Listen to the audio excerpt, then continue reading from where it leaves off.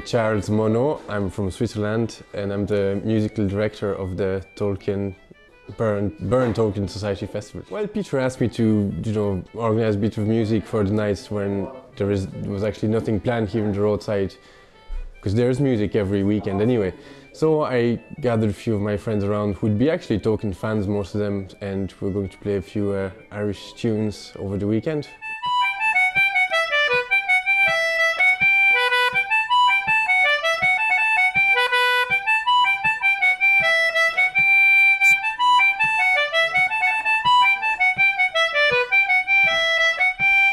I actually read The Lord of the Rings probably about 15 years ago at that stage, when I was like 12, and I did my leaving cert thesis about it, and yeah, really like it.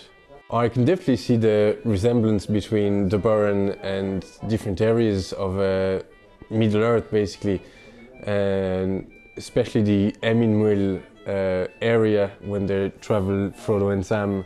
Very similar to the Burren kind of rocky landscape. Oh yeah, definitely. It's no coincidence if Irish music is so strong in this area. And actually not only Irish music, loads of different types of artists, painters or writers or singers are living in this area because there's great inspiration from the landscape.